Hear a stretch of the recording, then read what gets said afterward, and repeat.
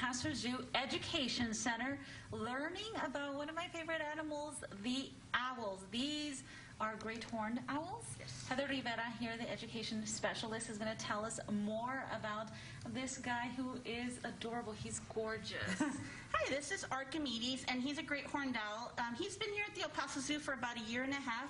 He actually came to us through a rehab program. He did come to us with an injury, and so the doctors did discover that he does have almost complete vision loss. So he's a very special guest here that we have here at the zoo, and just one of many birds that we work with here at the El Paso Zoo. So tell me why they're called great horned owls. I mean, I wanted to point out, their horns that are actually feathers. Yeah, those little feathers, those little ear tufts are what give them that name. And a lot of people think those are their ears, and their ears are actually behind their eye sockets. So those are just little feathers that do stick up. He's on high alert right now, as you can see. And that is the reason that they are called a great horned owl. And this is a bird that you do find here in the El Paso area. A lot of birders do see them up in their trees.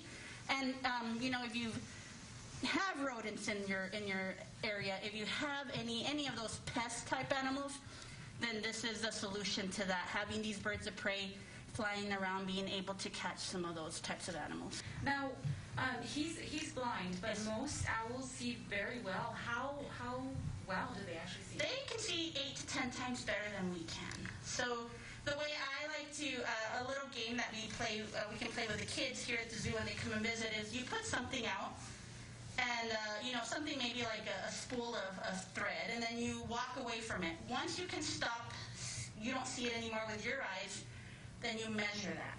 And then that, you multiply it times 8. So that's how 8 or 10, that would be how far one of these birds can see. So they can see, and they can see really well at night.